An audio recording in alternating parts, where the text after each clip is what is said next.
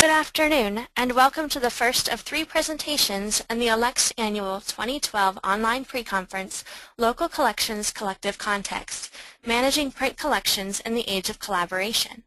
I'm Jessica Phillips, host of today's pre-conference. Today's presentation is Shared Collection Management, Collaborative Decision Making, with Doug Way, Rick Lugg, Ruth Fischer, and Barbara Cockrell. Doug Way is the head of collections and scholarly communications at Grand Valley State University, where he previously held positions as head of liberal arts programs and as government documents librarian. Doug has written and spoken extensively on the use of academic library collections, collection management, and scholarly communications. He holds a master's degree from Wayne State University in Library and Information Science. Rick Lugg and Ruth Fischer are the principals of Sustainable Collection Services. Rick has worked with academic libraries since 1983. As a consultant and vendor, he has written approval plans, streamlined workflows, evaluated collections, and designed library-friendly products and services. He holds an MLIS from Simmons College. In 2007, Rick saw a growing need to weed monographs collections responsibly, efficiently, and cost-effectively. His interest in this unlikely topic is partly karmic. Having spent the first half of his career putting books into libraries, he must now spend the second half taking them back out. Ruth was born in Washington, D.C. She graduated from Earlham College with a BA in American Frontier History, and she holds a master's in education from Penn State. For 10 years prior to founding R2 Consulting, Ruth was a key contributor at YBP Library Services in the design and implementation of approval plans, cataloging, and shelf preparation services, profiling decision support tools, and Gobi. Ruth has 2 grown children, an artist and an engineer. Barbara Cockrell is an Associate Dean for Collections and Technical Services and an Associate Professor at Western Michigan University Libraries. She has a master's degree in Library and Information Science from Wayne State University and a doctorate in Biological Sciences from Oxford University. She has authored a number of peer-reviewed scholarly articles in both library and biological sciences and has made several state and national presentations. Dr. Cockrell provides leadership, accountability, and advocacy for the library's collections-based services. She manages the collections budget and negotiates print and digital purchases and licenses. She leads the library's investigation of new collection delivery methods, standards, and tool sets, and assures long-term access to purchased and created collections. If you have any questions for any of the presenters, please type them into the question box on your screen, and we will answer them at the end of the presentations. Also, please note today's session will be recorded, and you will receive an email with a link to the recording shortly after the conclusion of the webinar. A copy of the slides will be provided. You are invited to use the Twitter hashtag SharedPrintMGT, as you see on the slide here, to interact with other participants during the webinar. However, please continue to submit questions for the presenters using the question box on the screen, as neither the presenters nor the host will monitor Twitter during the presentation. Please note that there may be a slight delay as I turn the presentation over to Doug.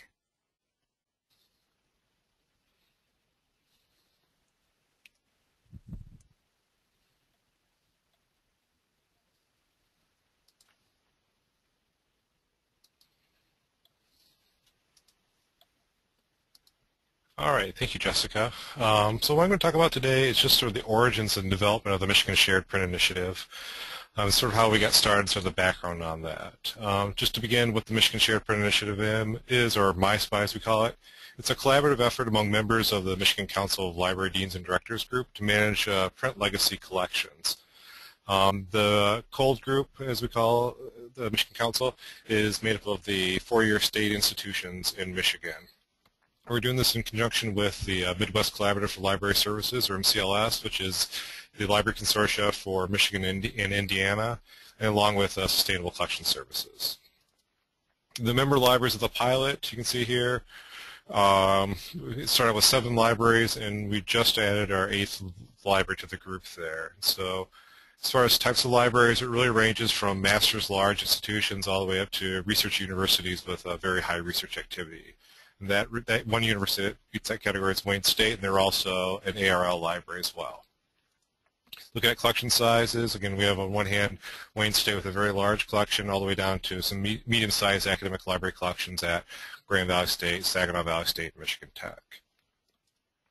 Now in Michigan, we've had some history of working together and some collaboration on a limited basis. We have MichiCard, which is really a reciprocal borrowing agreements among member libraries where patrons from our libraries can go to other libraries and borrow materials from them.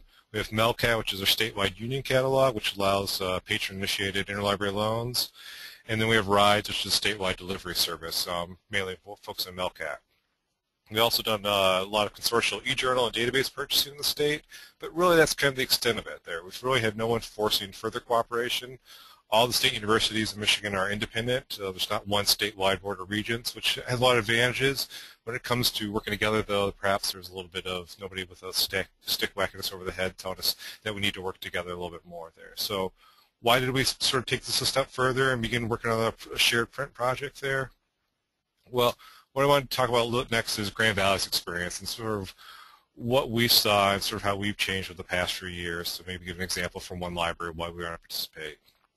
So at Grand Valley, we've really had a change in philosophy for the last several years, this idea of moving from building collections to curating access to information there. And then a lot of it is in a lot of the studies that have been out, some old, some newer. I think if you go back to the Kent study in the 1970s, looked at the University of Pittsburgh, they found 40% of the books in that collection never circulated. Cornell came with a study a little more recently that found 55% of the books published since 1990 in their collection had never circulated. At Grand Valley, overall, about 30% of our collection has never circulated.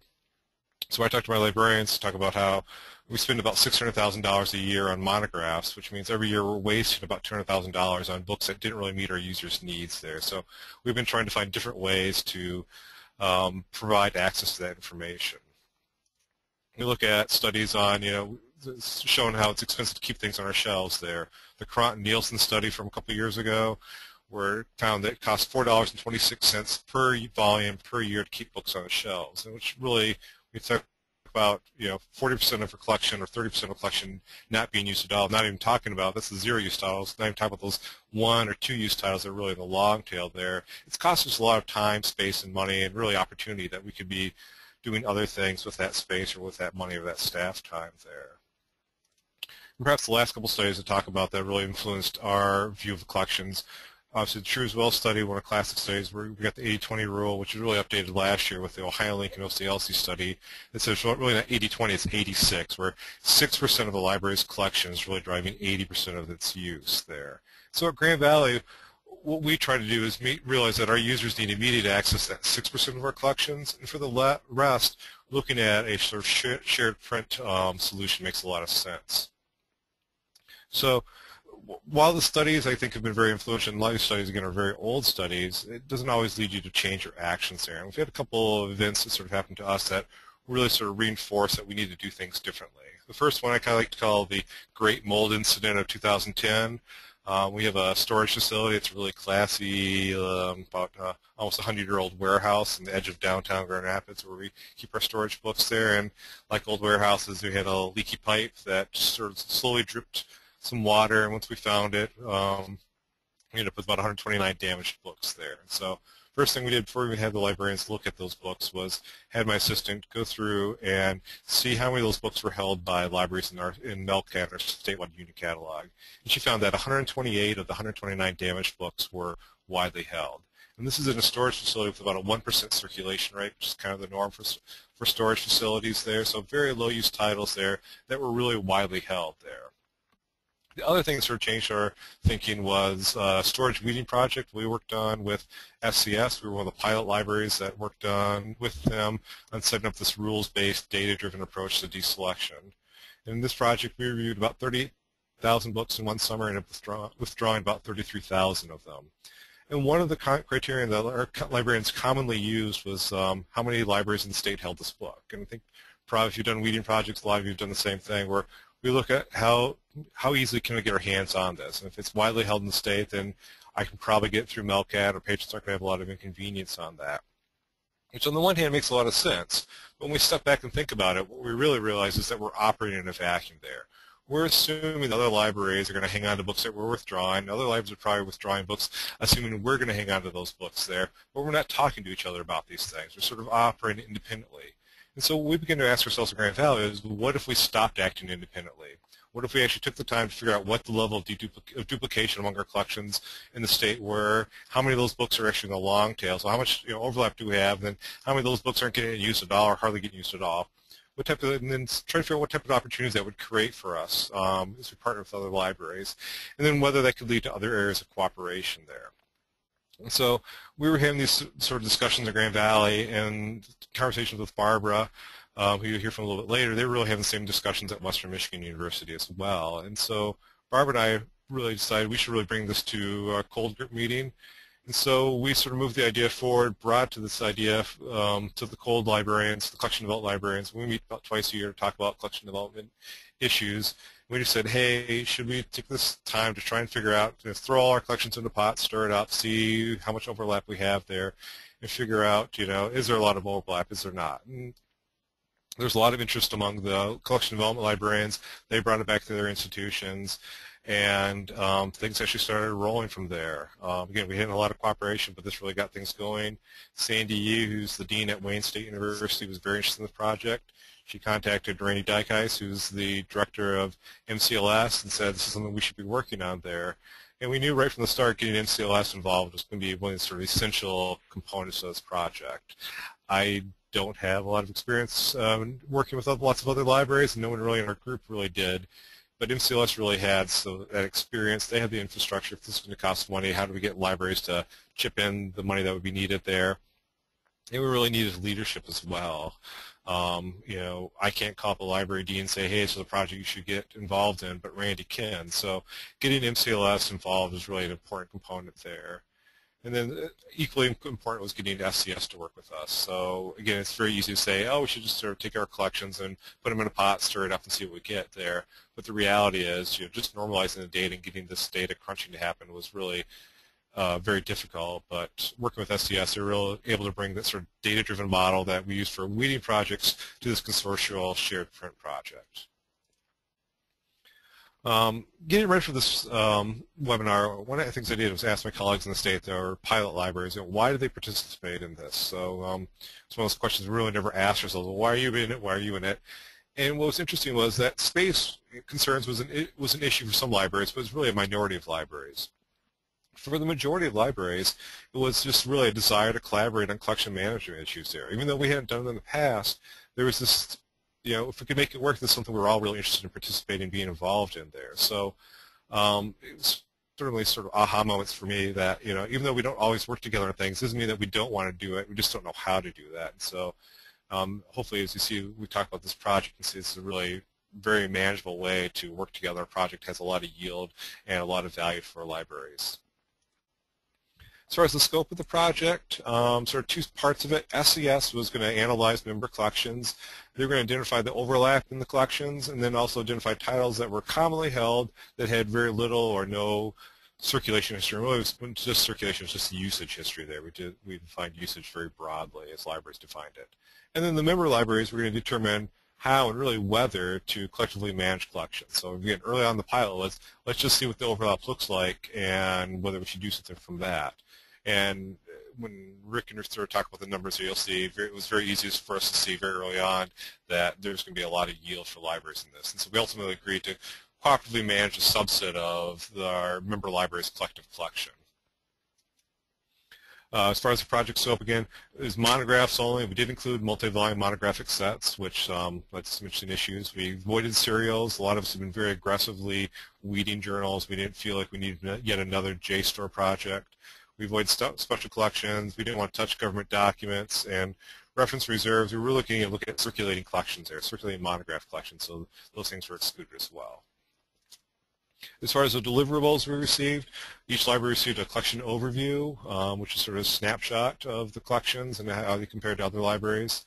And then we received an actionable unique title list, a withdrawal list, and a retention list. And I'll talk about each of those just briefly. So the unique title list. These were unique locally held titles. I have a list of unique titles for Grand Valley. Barbara has one for Western Michigan. Wayne State has unique titles there.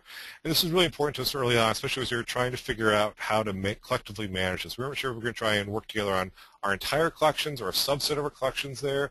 And for some libraries that had very big space concerns and large unique collections, this was a major issue. Wayne State, for example, they were the only library in the group at that time had a medical school, had a medical library, and that they also have a law school, so they have a law collection as well there. So they had a lot of unique content there.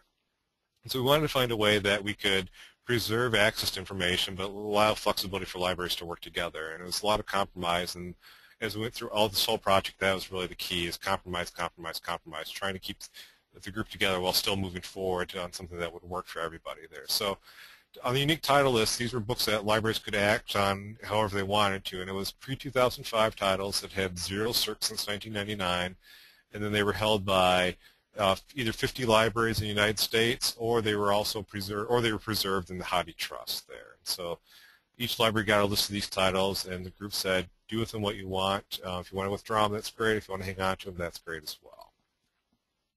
Sort of the more overlap shows themselves in the withdrawal list and the retention list. In the withdrawal list, each library got a list of books that they were able to withdraw. And these books had 3 or fewer circulations since 1999 among the entire group. It wasn't just 3 circulations at Grand Valley and 3 circulations at Eastern Michigan. It was 3 circulations at all 7 pilot libraries total.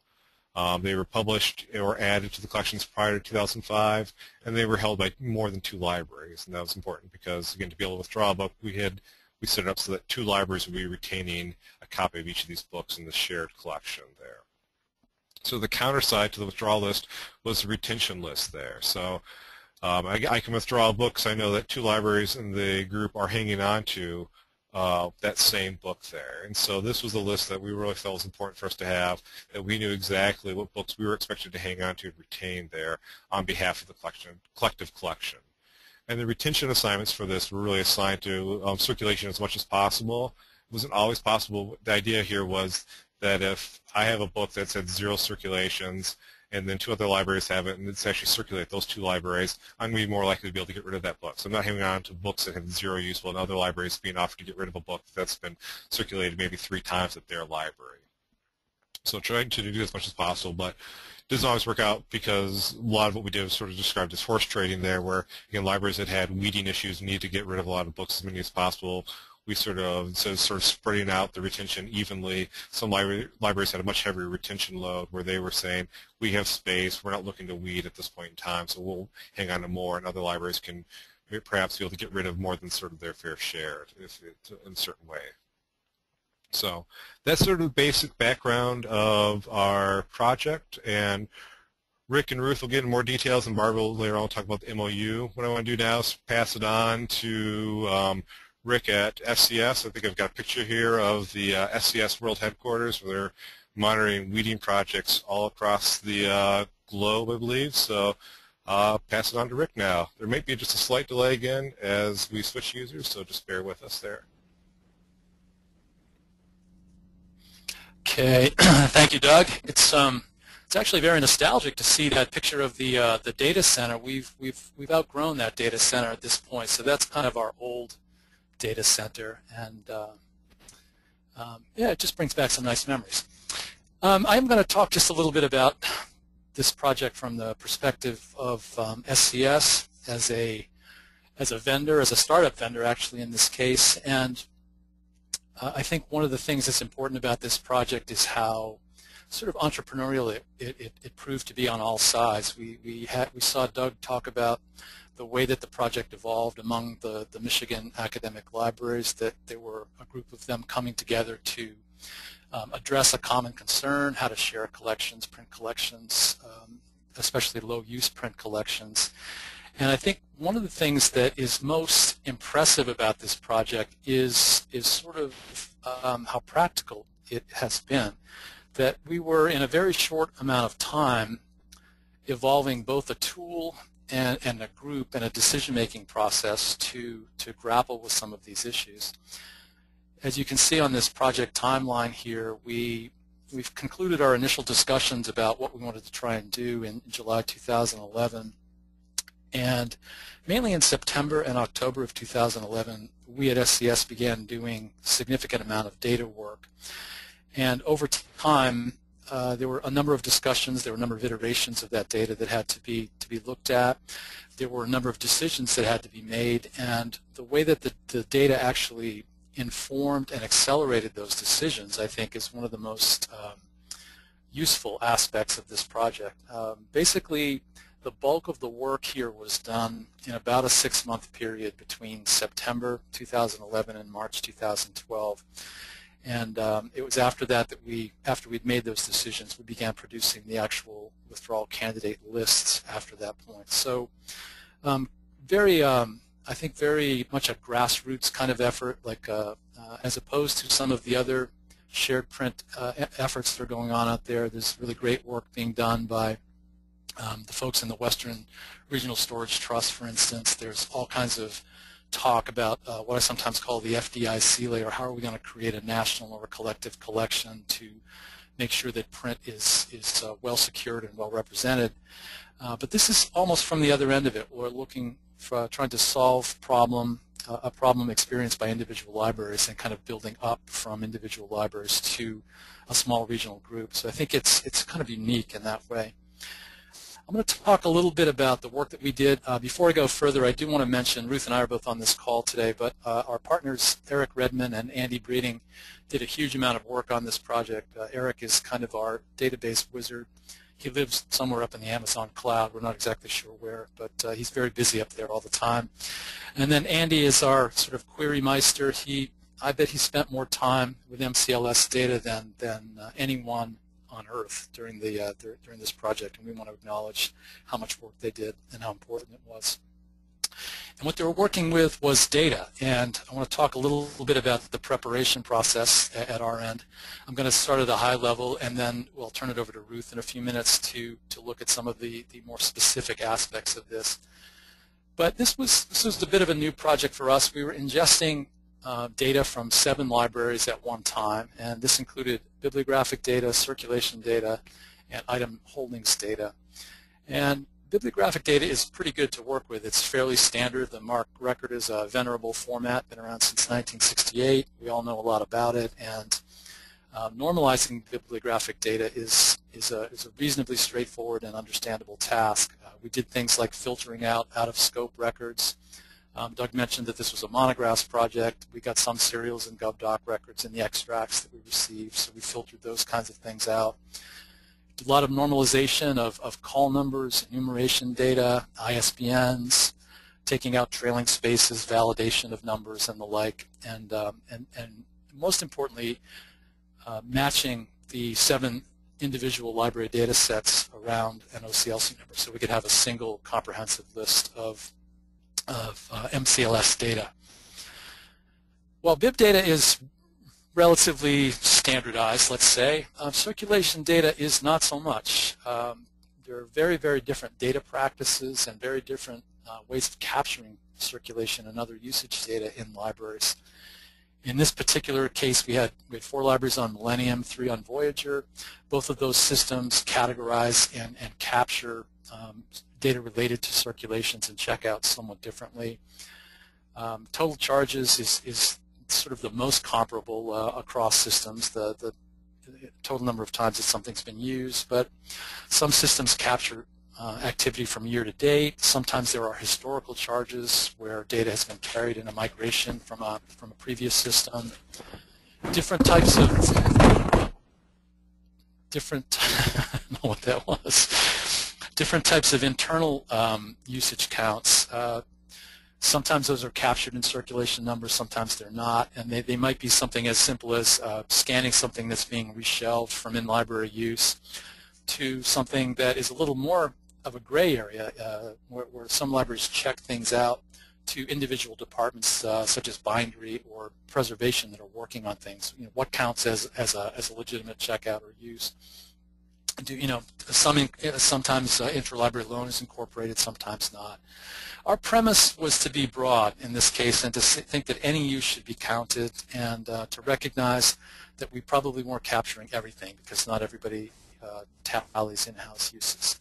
Where that information came from varied widely from system to system. The source column here gives you some idea. In some environments it's fairly straightforward. In others it has to be derived from holdings or item records and the like, but many ways to get at that. And our concern initially was to get a common data set for circulation, that if we're going to look at circulation across a group of 7 libraries, we need to find out what is the shared circulation history. And I think we got very lucky in this case in that we really have about 11, almost 12 years of circulation history across all of the libraries in the group. Some have more than that, but no one has less than that, and it's a pretty good, robust circulation history to start with. Item and holdings data poses some of its own issues. There's, again, a lot of variety here, different record structures in Millennium and Voyager. The location field proved especially varied in its uses. People use location for lots of things that do not have anything to do with where something sits on a shelf.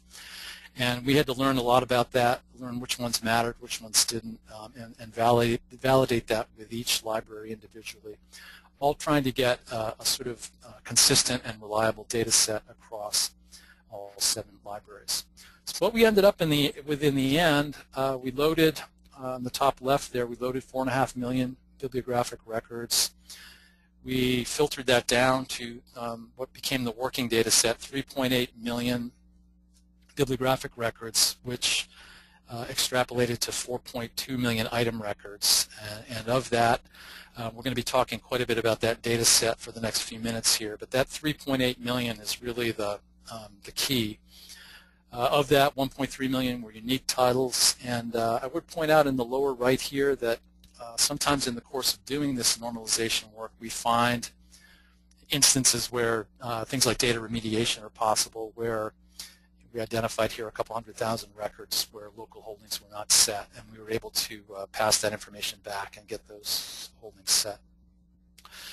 Working with that 3.8 million records, we then did a little bit more work to match the MCLS data set to external sources. The biggest one and probably the key to the project really is WorldCat.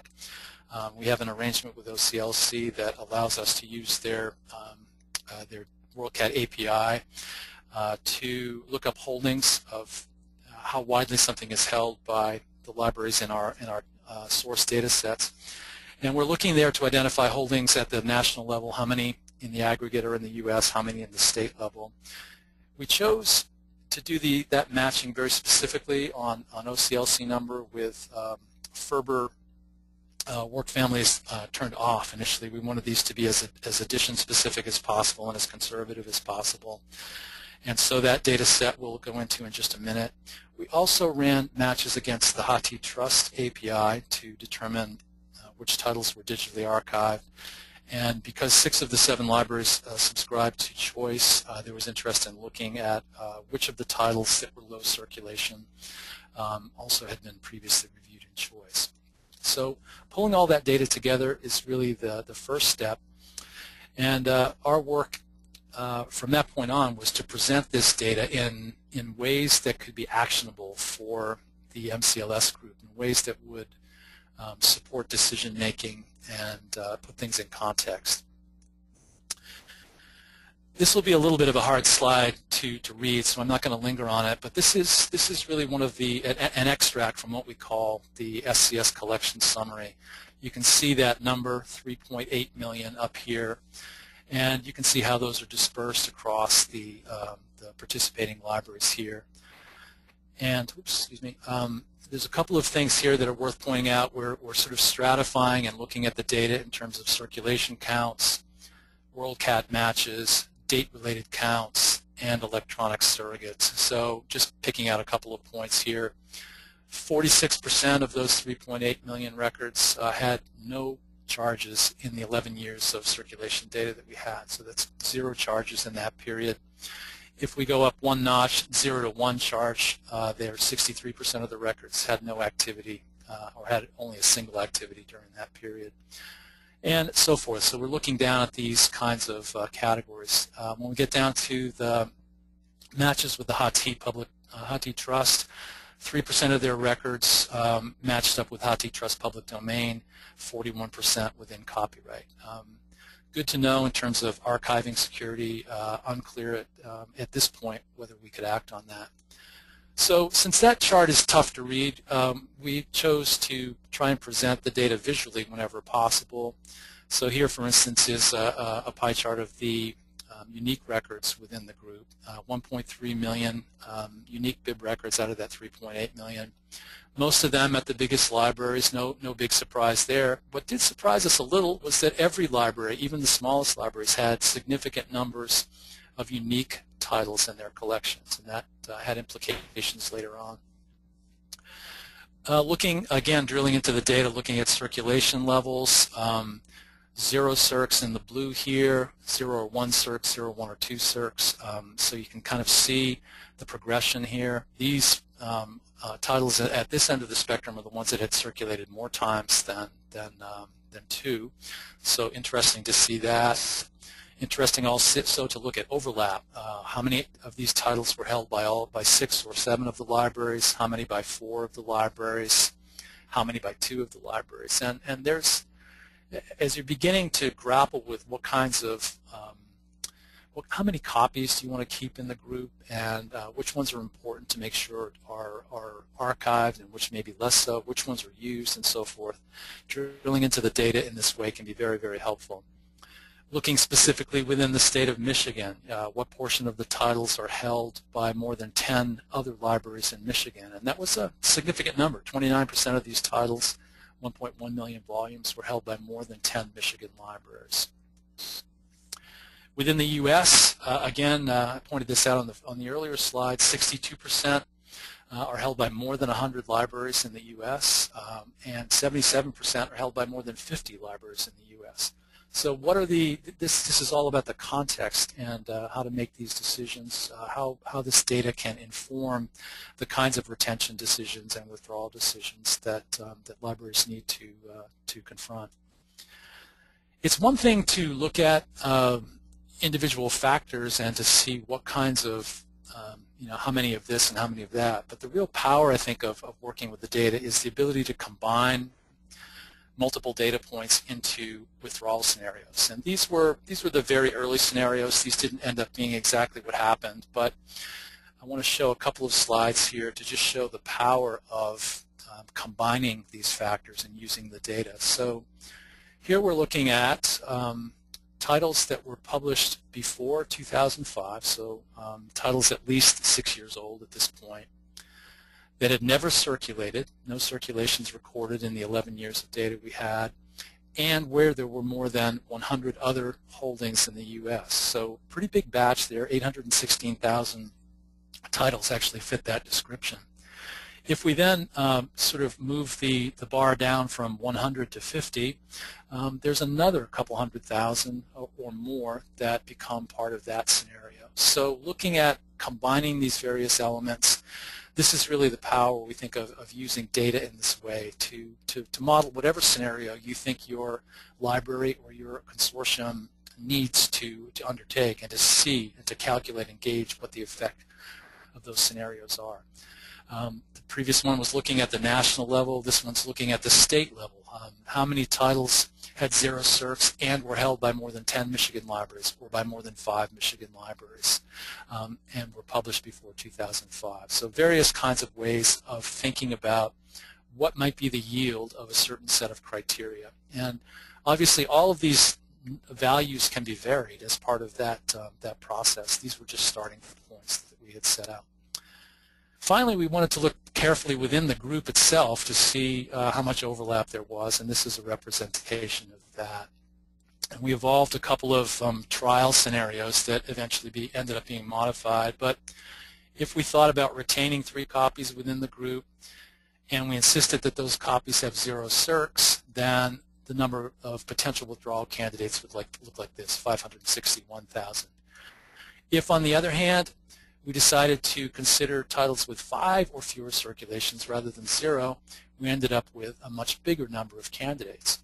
Now 5 might sound like kind of a high number to be considering withdrawal candidates for, but remember that we're talking here about 5 or fewer circulations across 7 libraries across an 11-year period. So it wouldn't take very many copies to be retained in the group to satisfy that level of demand. It's nowhere near as draconian as it seems on the surface when you put it in context. So we presented these initial scenarios and data to the group in October, and there were some decisions that needed to be made about how many copies should be retained within the group. Would that be different if a title had never circulated? Would it matter if it had circulated recently? Would it matter if those titles were also held widely in the collective collection outside of this group and outside of Michigan? To what degree did we want to accommodate both archival and service parameters or needs in terms of what we were retaining? So could a HATI Trust version serve as the archival copy, not necessarily something that someone has to use, but to know that the content is safe? Do we need both a service copy and an archival copy? And really, ultimately, how should this regional collection relate to the overall national collective collection? Other decisions related to deselection criteria. To what degree should state or local or national holdings be a factor in identifying withdrawal candidates? What sort of date ranges should be used? What's the role of HATI or choice in judging deselection candidates? And finally, even gnarlier issues, I think, on the retention side. Who will keep what? If there are 5 copies and only 3 are wanted, which libraries keep and which library discards, and how do we manage that process, that there's a need for predictability in rules and policies? Related issue, how will the benefit be shared? Will it be apportioned on collection size, available space, subject strengths, etc.? And finally, as Doug pointed out, for unique titles, putting those in a regional or national context, these were unique titles only within the group of 7 libraries. How unique are they really? Can we look at those in a broader context? And so the decisions the group came to, at least the round 1 decisions, were to focus regionally rather than nationally, to rely on retention of local print to sort of satisfy the demand, to retain 3 copies within the pilot group of 7 libraries, quite sensibly to exempt the newest items, things that were published or acquired within the last 6+ years, and to design withdrawal allocation scenarios that allowed those libraries that had the most space pressure to remove more, to sort of adjust based on the particular goals of the libraries in regard to space, and finally to view those uniquely held copies in a national context. And finally, somebody at one of the meetings early on came up with this idea of 333 as the starting point, and it was clever. It was in the Herman Cain era of the 999, so caught all of our attention. And so we initially put this first scenario together here. Consider for withdrawal if something had more than 3 copies within the group, had circulated 3 times or fewer in the last 3 years. Well, you'll notice there are a few asterisks on this chart, and the reason for that is that the data that we had wouldn't necessarily support this particular scenario. We didn't have enough granularity in the circulation transactions for all libraries to be able to identify what has circulated in the last 3 years, so we opened that one up. And there were many other changes. You'll notice there are other asterisks on this screen because there was a lot to learn as we went through this. And I'm at this point going to turn it over to Ruth to talk about some of those deeper learnings. And please be advised that there may be a couple of minutes as we actually change it over.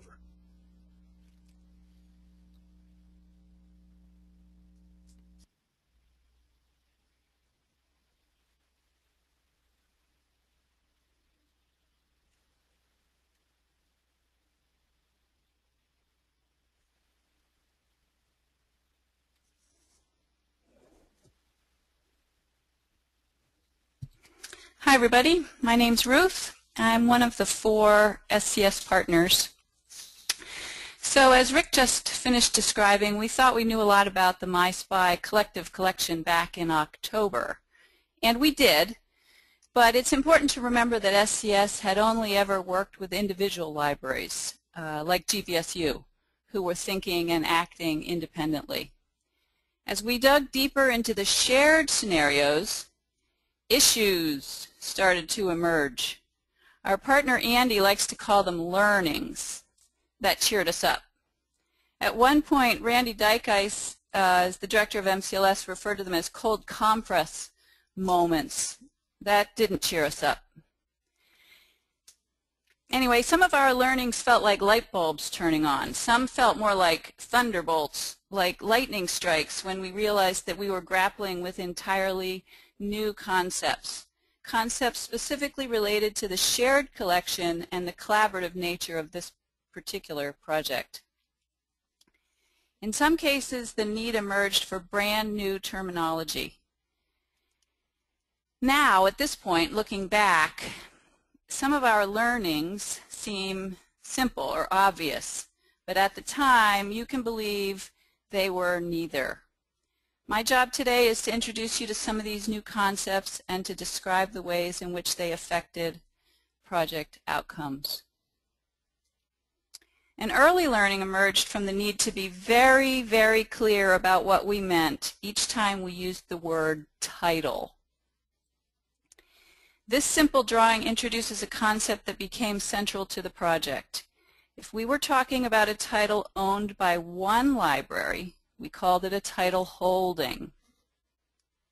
If we were talking about all the copies of that title within the group, we called it a title set.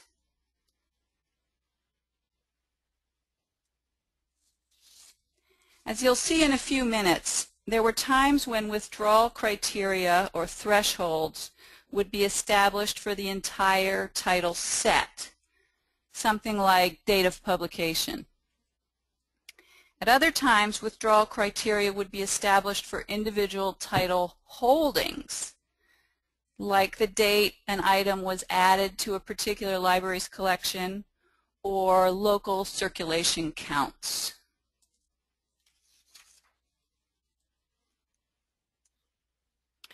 Over the next several months, we kept thinking we had learned enough,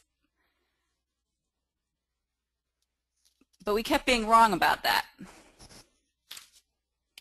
One of those lightning bolt moments came when we realized that no library can remove their candidates without factoring in other libraries removing the same titles.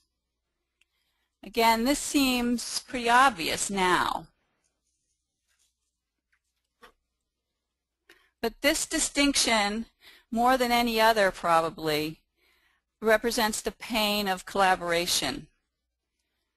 Here are two new terms, again, that remained central to the rest of the project. Withdrawal candidates represent all title holdings that meet the criteria for withdrawal independent of any retention requirement. For a given library, this means all the titles that meet withdrawal criteria. We also at various points referred to this as the maximum potential withdrawals a library could make if they were freed from the obligation of keeping any.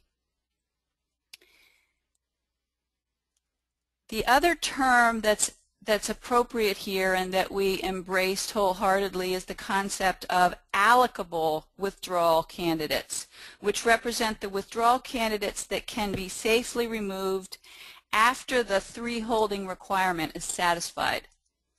Obviously, now, this will always be a smaller number.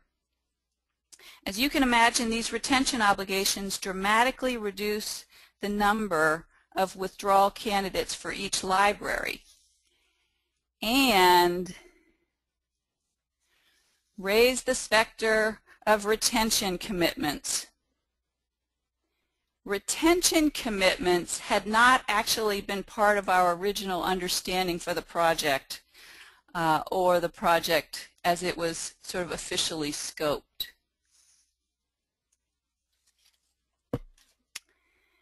So at some point in February, we were again ready to recalculate the overall opportunity given some of these very important learnings. This chart looks a lot like the one that we populated way back in October, but now with significantly diminished opportunity. This number, this 343,000 number of potential withdrawals was not seen by the group to be big enough. So we experimented with a couple of factors and learned that the best way to achieve the desired impact was to reduce the number of title holdings to be retained from 3 to 2. Way back in October, the group had already agreed that to retain 3 title holdings was probably more than necessary, so it was a relatively easy decision to reduce this threshold. This number, this 750,000 number of potential withdrawals, was seen by the group to be adequate. So now we're really on our way. But it soon became clear that we had never really fully explored the question of circulation levels. For months now, we'd been talking about 3 circs or fewer, but had never been entirely clear about what that meant to everybody. As it turns out, there were several possible interpretations of this concept. When we got right down to it, we realized that the idea of 3 circs could actually mean 3 very different things. We had also never questioned the significance for the group of where a particular title had circulated. Did that matter to the group?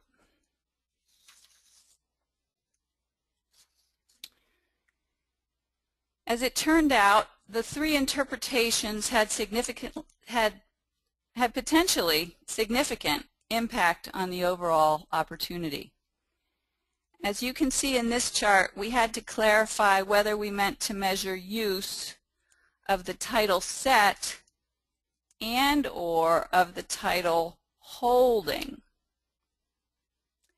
SCS investigated 3 scenarios on behalf of the group, and again, the resulting number of withdrawal candidates drove the decision. The group at this point decided that there would be no use restriction on the title set. That is, if 7 libraries owned a title, and if it had circulated 6 times in one library and never in any of the others, the title set would still be a candidate for withdrawal. What they did stick with was the idea that any individual title holding that had circulated more than 3 times would be excluded from consideration. That is, anything that had circulated more than 3 times in any one library would not be a candidate for withdrawal. So at this point, we had finally arrived at a real and acceptable number of withdrawal candidates for the group. This one in the lower right, the just under 536,000 title holdings would be eligible for withdrawal. Through all of this data modeling and all of these learnings, we had finally come to terms with an agreed definition of withdrawal candidates, and this is it. It's important to note here that some thresholds were set to operate at the level of the title set, and others were set to operate at the level of title holdings. I should say that throughout this process, the librarians in the group, as you might imagine, had to accommodate a lot in terms of getting their minds around these various principles and scenarios. Throughout, though, they were engaged, energetic, flexible, honest, and perhaps most important, they were really very willing to learn right along with us. we continue to be impressed with their efficient and responsible decision making. So now it was time to figure out who will withdraw and who will retain which titles. While these questions had been posed way back in October, they had not yet really been answered in any meaningful or any actionable way. And remember, early on, we had agreed to accommodate different degrees of urgency in different locations, in different of the member libraries. So this obviously was going to also impact the question of allocation. Again, SCS tested a variety of scenarios, this time for allocating withdrawals. We looked at allocation by collection size, that's in the 4th column, and by the size of their maximum potential withdrawals. That's maximum potential withdrawals is in the 2nd column, and the percentage of allocatable withdrawals is in the 3rd column. In the end, as Doug mentioned, the group engaged in what we thought of as horse trading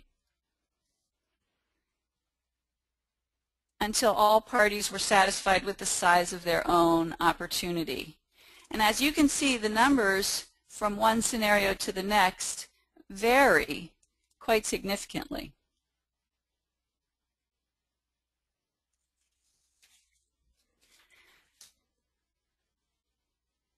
So just a few minutes ago, we reviewed the criteria by which a title set would be identified as a candidate.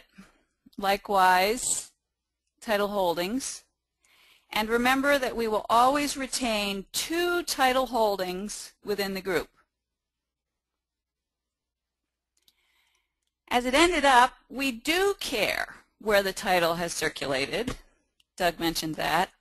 And because we had established target numbers via that horse trading, SCS, well actually our partner Eric, invented a weighted allocation scheme to accommodate both of these aspects. And it took him a long time to get a model that worked well enough to achieve the desired result. I think it's easier to understand the allocation algorithm with this one simple example. This is a snapshot of the SCS database. The blue highlight represents one title set identified by the OCLC number in the far left column. 5 libraries hold this title, so there are 5 title holdings. These numbers represent the individual circulation numbers for each of those holding libraries.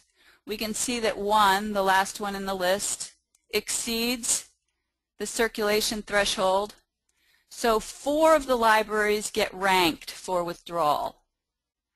The first 3 get allocated for withdrawal because we always need to retain 2.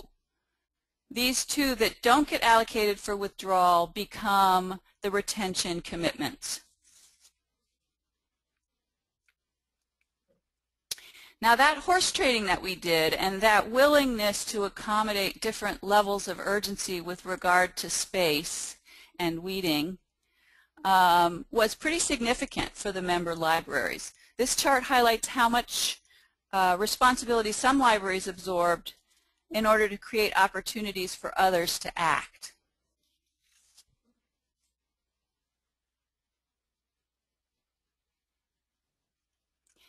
At the end of it all, and as Doug already described, SCS, and again it was Andy really who did all this, produced just a gob of actionable lists for each member library.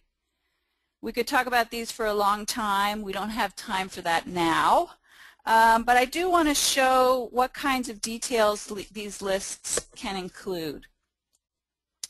Again, this is just a snapshot of 3 titles in one of our withdrawal candidate lists. And while the rules established these holdings to be good candidates for weeding, lots of individuals at each of the member libraries will be engaged in their review.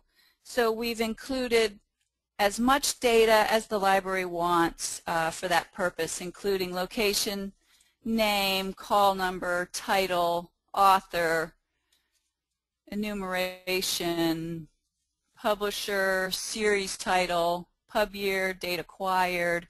We always include a link in these lists, which are provided in Excel, to the local catalog record and to the WorldCat record for further investigation. Number of local charges, the number of U.S. holdings up to 200, et cetera, and various other attributes of each title in the list. Again, so that individuals can make independent decisions as necessary. Finally, we also include bib and item identifiers for purposes related to inventory control and database maintenance. So that's the end of my bit here. Dr. Barbara Cockrell is going to talk now about what has transpired with regard to development of the Memorandum of Understanding, and I'm delighted to turn it over now to her. There may be a slight disruption as we switch controls here one last time.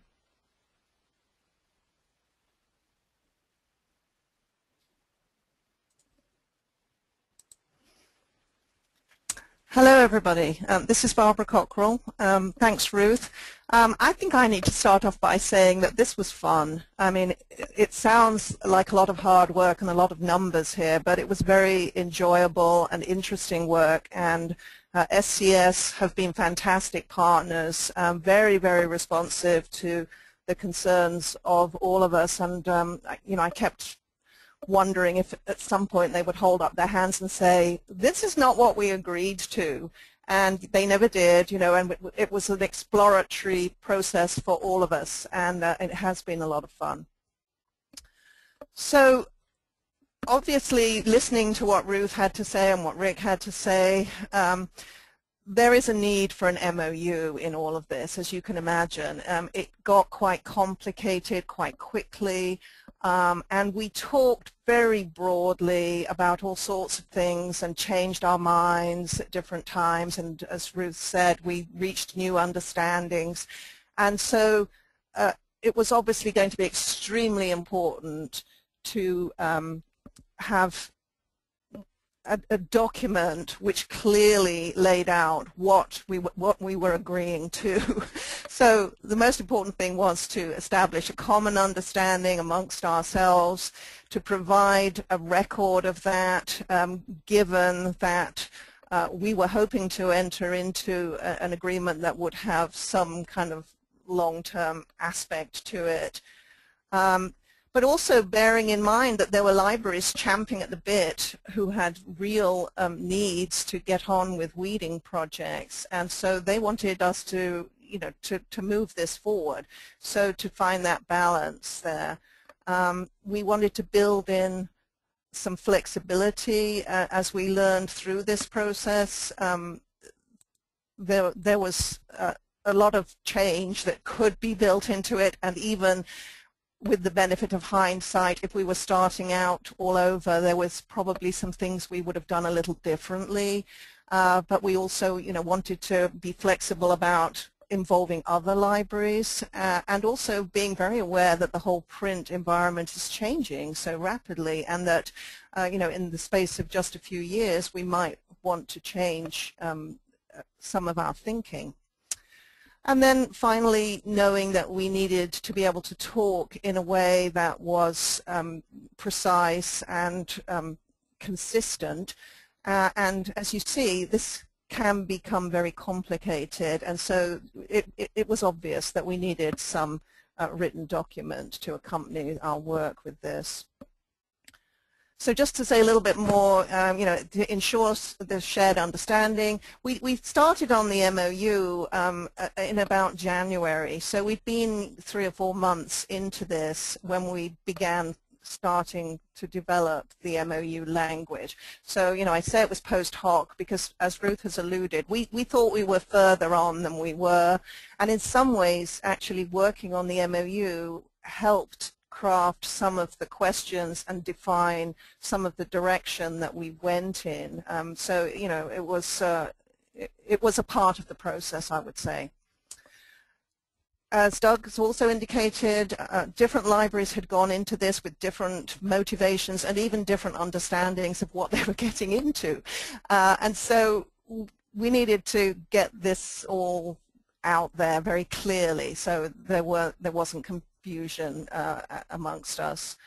We had gone and off topic, we talked about all sorts of possibilities about not just collection management with deselection, but maybe collection development up front. I mean, why would we be doing it at this end but not the front end? We'd gone far and wide in our discussions, so we needed to clearly state what the Memorandum of Understanding was actually about. And as Ruth pointed out, we had various different iterations of the criteria that we were working with. Then building in flexibility, this was a pilot project as we started it out. We didn't really know what we were getting into, and really we still don't. So we're trying to build in enough flexibility so that we can plan for the unknown. It needs to be a working, dynamic document. We needed, as I was suggesting before, we needed some assurances so that libraries under pressure for weeding projects could move ahead, but we also needed to build in this flexibility. We were aware that we wanted to invite other libraries to be part of this project down the road, and we were also aware that we might, well want to be doing this in a regular, more ongoing way. Some libraries, and Doug's is one of them, was very clear that they see doing this kind of work as an ongoing collection management approach. Other libraries weren't quite so sure. They wanted to see how this project was going to work out. So we needed to be able to build in those different needs. With communication with others, we needed to be able to communicate with our own librarians, and as we were developing this, obviously one couldn't communicate in a lot of detail about all of these different possibilities out there, but it's very important, as we were hoping that our subject librarians were going to engage with this project, and also the library directors. Some collection development librarians around the table either had administrator, an administrator with them, or they had administrative roles. Others didn't. I should say when we met both virtually, by conference calls and so on, and also face-to-face as we were working on this project. Generally, there were 2 representatives for each library. SCS often called in and were in on a phone call or for part or all of the meeting.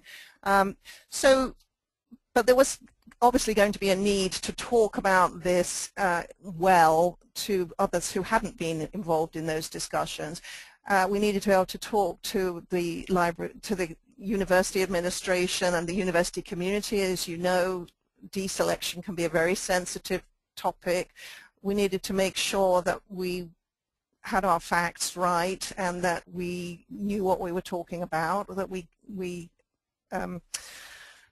created an environment of confidence amongst those that we were communicating with. And we wanted to talk not just with other libraries in our state, but also other libraries as we're talking today. We knew that this was going to be a project that would hold interest to other libraries. We wanted to be able to speak in a way that was well informed. And not least, we needed to be able to communicate with our own successors. If we were heading into an agreement that was going to last for several years, some of us are thinking that we won't necessarily be in the roles that we're currently in, a few years down the road. And so we need to make sure that everything is clear. As we went about beginning to construct the MOU, we found, we looked at what other MOUs that were out there. I will say the Center for Research Libraries has got a web page with some sample MOUs and agreements on it, and we did find this very useful for seeing how other libraries had worked both on similar types of projects to this and also on some dissimilar projects. And the Orbis Cascade Alliance work was particularly useful to us, but we also found the Triangle Research Libraries Network document useful and the Tri-University Group. And then the Constance Malpas document about managing print in the mass digitized library environment.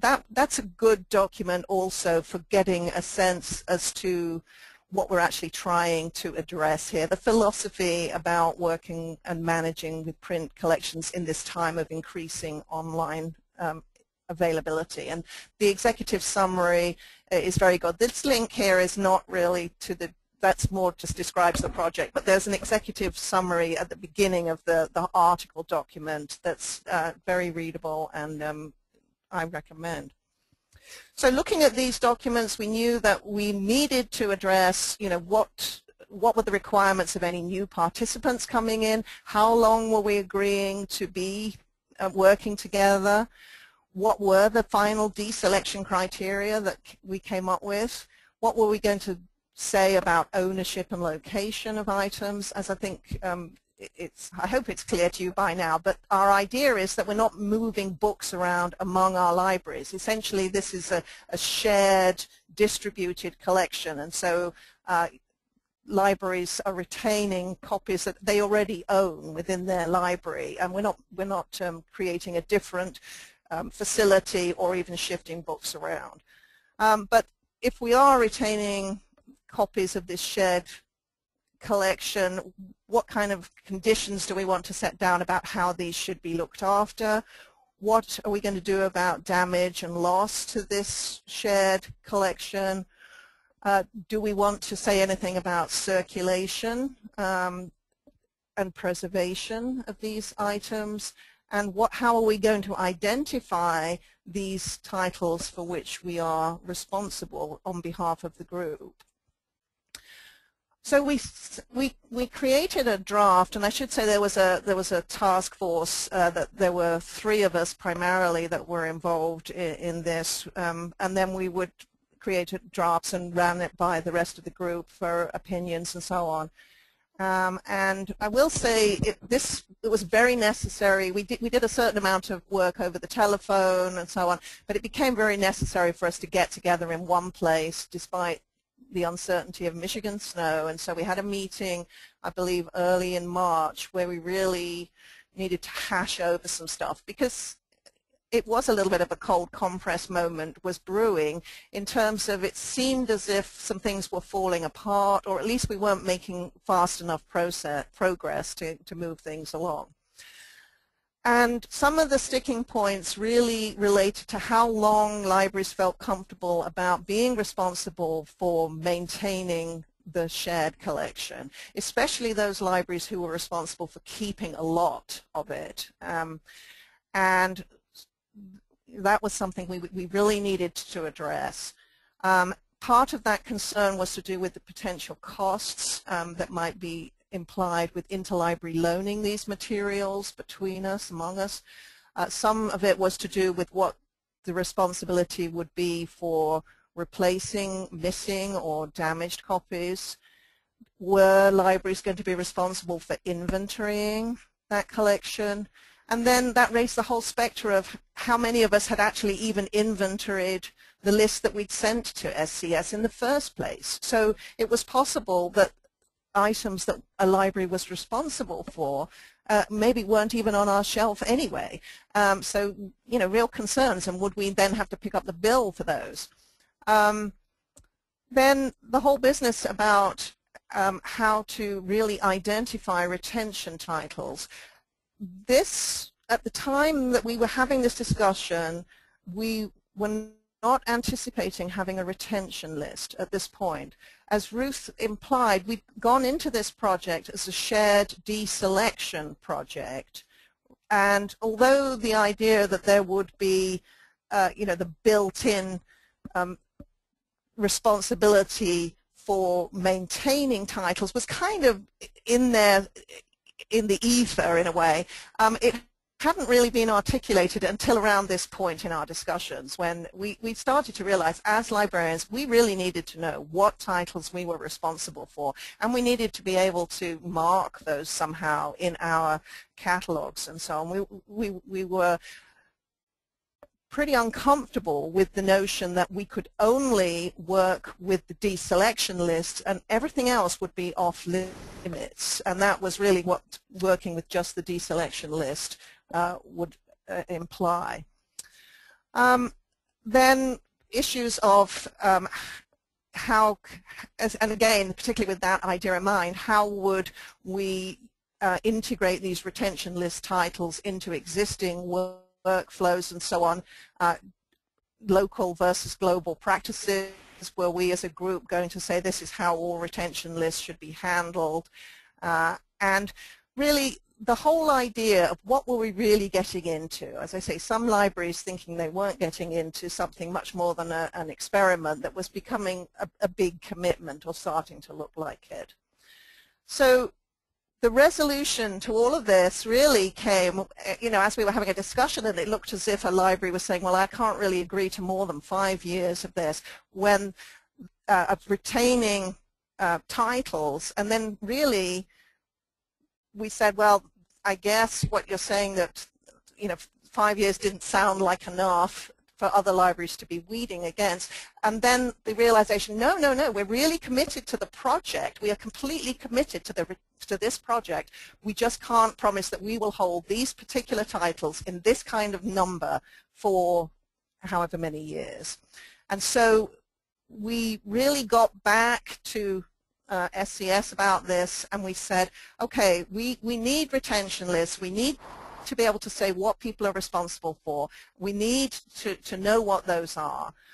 We also decided that to get back to the spirit of what we'd originally started on with this project, which was to focus on access, so that while we're weeding, our major concern is that we continue to provide access to these materials to libraries and users in the state, to try and develop guidelines and practices that build trust but allow for the flexibility. And part of that was enabling integration into existing local procedures. So being comfortable with the idea that some libraries will handle these materials slightly different than other libraries, and that's okay. And then the bottom line is, over and over, just reminding ourselves when we were agonizing over this, these are low-use titles. People haven't been using these titles, and they're widely available elsewhere. We don't really need to spend so much time being so anxious about them. So after these discussions, we came up with, we have two very clear project goals. One is that the project is to responsibly reduce the size of each of our local print collections by reducing duplication of low circulating titles. I mean, that's what the heart of this is about.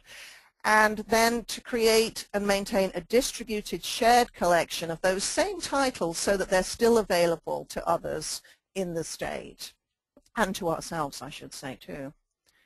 And then we did really put in those guiding principles. As I say, the aha moment, this is okay, we're still really all on board with the same project. We are committed to work together with one another to solve these problems over time. And we know that we are going to be facing a changing environment, and that's okay. And we know that things will change. We'll have other libraries coming in. I may be responsible for fewer titles down the road and so on. But what we're saying is we will work together with one another and keep communicating with one another transparently about what we are doing, so that we are being responsible about the implications of our actions. So other elements that are in our MOU, we've agreed that we will do this for 15 years with the regular 3-year review, and then the option of more frequent review as we proceed if a library requests it. Libraries aren't required to go into this more than once if they don't want to, but they will be responsible for maintaining their titles. But some libraries may choose to regularly go through a refreshment of their data and update what their responsibilities are and have the option to withdraw other titles. Others won't. That there is an option to be released from the MOU if that's the way it has to be, but that the library would work with the other libraries to minimize the impact of that.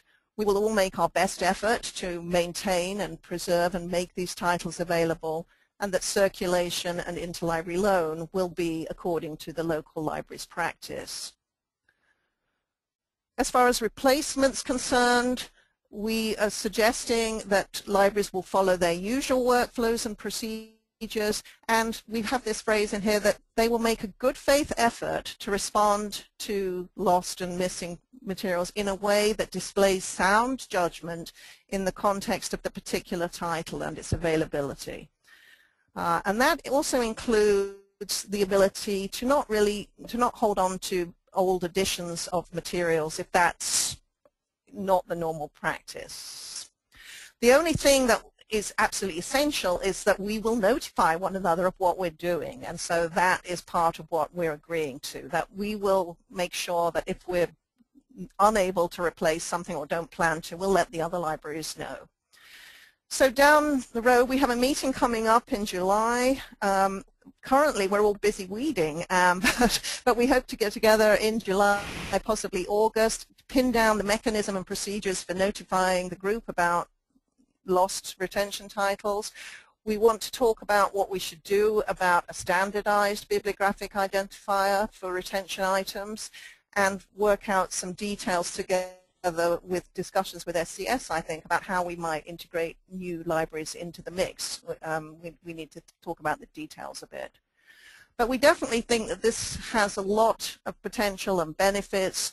It's great fun working together with other collection development libraries and figuring out these issues, and we really see a lot of benefit from addressing these shared problems that we're all facing about what to do with these legacy print collections. We think that the data that we've got will allow us to move forward boldly and responsibly with clearing some of the materials that really aren't very useful in our libraries out, so that we can open the library spaces for new possibilities. And we fully expect that we will be modifying and adjusting our MOU as we move forward. So thank you very much indeed, and we certainly would be very pleased to entertain questions. Okay, we have a few questions. The first one came in during Rick's presentation, and it asks, what do you mean by unique titles in the previous slide? Unique to the group or unique to OCLC? These, excuse me, these were unique to the group. These were uniquely held, not necessarily unique, but instances where there was only one holding within the group of 7 libraries that participated. Okay, thank you. Now, did you end up establishing a last copy agreement? No, we didn't. What we decided was that both of our copies would be circulating copies, and we were not making an effort to preserve or to treat any one of them as an archival copy. This goes back to the whole idea of this being primarily about access, not preservation, certainly not in that archival preservation sense. Why did you start with monographs and not serials? Well, I think, yeah, well, I was just going to say, I think Doug had already mentioned that I think many of our libraries had already done some work with serials, and so we were ready for the next thing. Doug, what do you want to say? Yeah, I would just say I think for a lot of us, we've been aggressively discarding serials, and so for many of us, I mean, I can speak selfishly for ourselves, you know, I don't have a lot of serials left on my shelves because we've been discarding like mad, so for us it didn't really make sense to start serials. There was some interest in that, perhaps it's a future project down the road for the libraries that are interested, but for a number of us it just wasn't really a a lot of interest in that type of project because we weren't really interested in retaining serials. We were really interested in the monograph as a different type of issue. And just from the SCS perspective, all of our data work and services are geared toward monographs. We don't work with serials at this point, so that clarified things for us pretty quickly.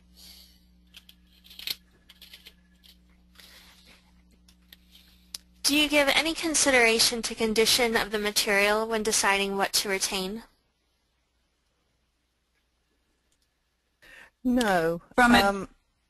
Sorry, Barbara. No, go. This is Ruth. I was just going to say that from a data perspective, there's no data to represent condition.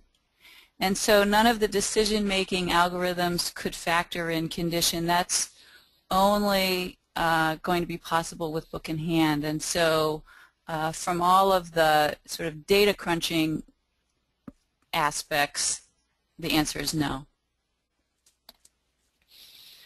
Okay, so if it's not too crass to ask, how is your work with SCS funded? It's not too crass to ask, and each individual library was expected to pay a portion of the cost there, and so it's really a per library fee that we each had to pay to be part of the group. And so that's sort of how it was split up there. So each of them started their load, and it was scaled. So we'd already worked with SCS, and so they already had our holdings there, so we paid a slightly different rate than some of the libraries that were new to working with SCS. And maybe I would add to that all the billing was actually done through MCLS. So we SCS did not bill libraries individually. There was an aggregate fee that we billed MCLS for, and how it was apportioned, yeah, it's not something that we were involved in. Okay. Have you had discussions on how to avoid building new, duplicative, yet little used collections going forward, or does this just deal with the collections as they exist now?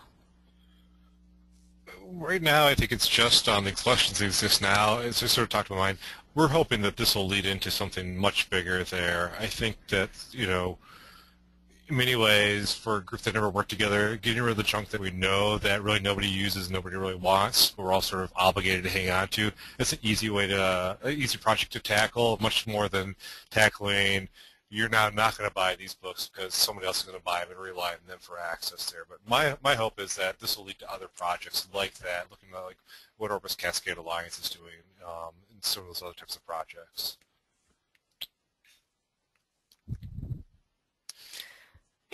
On one of Ruth's slides, she listed a preservation candidate's actionable list. Can you talk a little more about what that is and what defines a preservation candidate?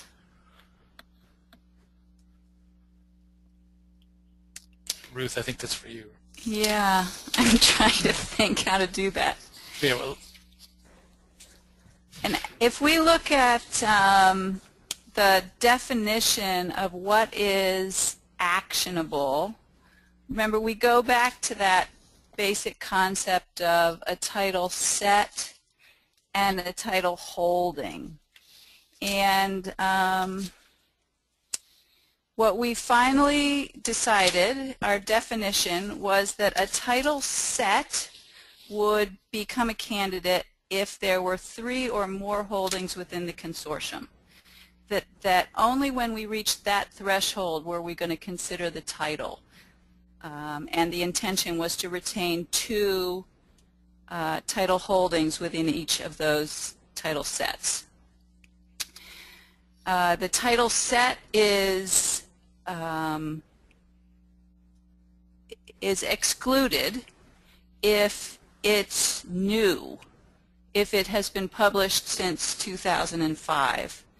A title holding is excluded if it was added to any one library's collection since 2005. So again, this distinction between when a title set would be considered for withdrawal and when a title holding would be considered for withdrawal. One of the primary drivers, though, was that no single holding for any one library would have had the title circulating more than 3 times, that those would always be retained by the owning library. I think actually I heard that question slightly differently, which was had to do with preservation candidates, and what we mean by preservation candidates are those titles that are scarcely held in the collective collection. And so in this case, items that had fewer than 5 holdings anywhere in the U.S. would be considered something that was worthy of attention, that the libraries would not want to deselect these without looking further into them to determine if they truly were scarcely held and therefore should be retained and contributed to the collective collection, or whether whether they were, sometimes the scarcely held titles are scarcely held for a reason, and it makes sense to deaccession them anyway. But the preservation candidate list is geared to focusing people on titles that are not widely held and potentially at risk. All right, thank you. Now, how were the government documents filtered? There's a couple of, we used a couple of fields in the leader to the MARC record and in the material designation fields to filter out the ones that actually get through to us. When people are extracting records from their systems, they're typically focusing on print monographs and those same factors to filter out the government document monographs. So the ones that fit through, I'm blanking on the specific fields right now, but we have standard routine for pulling those out. What has been done to convince faculty in this process and involve them in the process? I think it varies from... Go ahead, Barbara. No, you can. It's fine. I think we're going to say the same thing. I think it varies from institution to institution. I know some institutions are having their faculty very heavily involved in reviewing all their withdrawal candidates in these. For a lot of us, though, we have faculty advisory committees through a faculty governance system. So I can say at Grand Valley, we've met with them, we explain the project, we explain why we're doing the project and what it really means for the collection there. Again, I think it varies. Some universities, faculty are very heavily involved in all those elements of collection development. In other institutions, like Grand Valley, for example, they're perhaps a little bit less involved there. So I think it's going to vary from institution to institution on what you see. I don't know if that was what you were going to say, Barbara, or if you have different thoughts. Yes, it was really, and they weren't involved in the determining the criteria that we were talking about. You know, that whole iterative process that we went through with SCS as to how to define what our criteria were, and yes, how we will communicate with the faculty will certainly vary institutionally. It's not to say, again, if we were to revisit this or do it over from scratch, or knowing what we know now, we might actually open up the conversation. As I say, it really was uncharted territory that we were walking into. I mean, we really didn't know too much about what we were going to get out of this, and so it's quite difficult to even involve our own librarians as much as we might have wanted to, truly. I think for us, for the weeding, when we look about the weeding, there are different liaisons. They have their relationships with the individual faculties. We leave it up to them how to work with the faculty, and generally how they do it is they'll inform that their departments that I'm weeding this summer. That's something we do, trying to get them the routine of faculty used to the fact that we weed every summer. And if they have any questions, we'd be happy to sit down and talk with them, explain what we're doing on, address any concerns that they might have there. But it's really, as far as the withdrawal things, for us, it's really left up to that liaison because they really have their relationships with the faculty. Actually, I mean, I would like to say I'm really looking forward to the seminar that's going to be on Wednesday, which is talking about planning and communication with shared collection management. So both that and the Constance Malpas presentation, which is going to be about the bibliographic aspects, are both highly relevant to what we are trying to address, and I think both should have some very interesting points. All right, well, thank you. We are just about out of time, so The rest of the questions that we were not able to get to today will be sent to the presenters, and they will get back to you through email, I believe is what we've decided. So I want to thank you, Doug, Rick, Ruth, and Barbara, for your insight into collaborative decision making. Thank you also to all our attendees. We hope you found today's session useful. You'll soon receive a short online evaluation form. Please take a few minutes to respond to the questions and return the form to us. Your comments are very valuable and help ALCTS to plan new continuing education offerings. I'd like to thank Mary Miller, the organizer for this online pre-conference, as well as Eva Sorrell, Alyssa Novak, and Carrie Cassio for providing technical support for today's webinar. The support our colleagues on the Continuing Education Committee's Technical Support Subcommittee provide make it possible for us to present these webinars smoothly. Information about all ALCTS webinars and continuing education events can be found on the ALCTS homepage at ala.org/ALCTS. There are 2 additional webinars as part of this pre-conference, tomorrow's Shared Collection Management Bibliographic Aspects, and on Wednesday we will have Shared Collection Management Planning and Communication. Another ALCTS pre-conference will be taking place June 12th through the 14th called The How and Why of Research, What is the Rock in Your Shoe? Thank you again for joining us this afternoon, and we hope you will participate in other ALCTS events in the future.